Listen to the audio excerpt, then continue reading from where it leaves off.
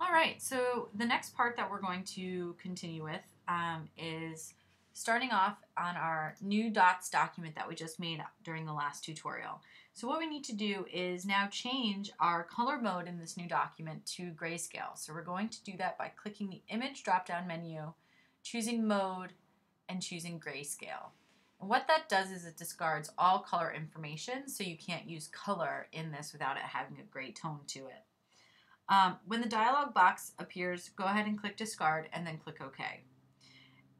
Now change your color mode again, this time to bitmap. So we're going to go back to mode, change it to bitmap, say yes, flatten my layers, click OK. We're going to change this dialog box. We're going to keep it at 200. Make sure the input says 200. Keep the output at 200, so we want to make sure they're the same. Okay, this may be a different number on your image, which is why I want you to double check that they're all the same number. Okay. Then choose the halftone screen on the bitmap options. Okay, so we're going to use, next to this use drop-down menu, we're going to do halftone screen.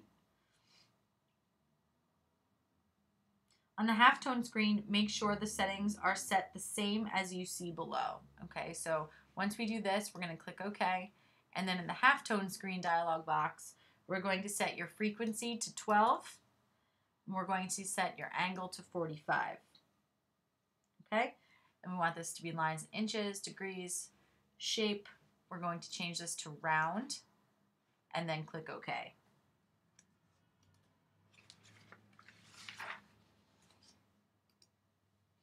All right, once you've done that, I want you to do a file save on this document. We're just going to leave it as dots here and click save, and then go ahead and move on to the next tutorial.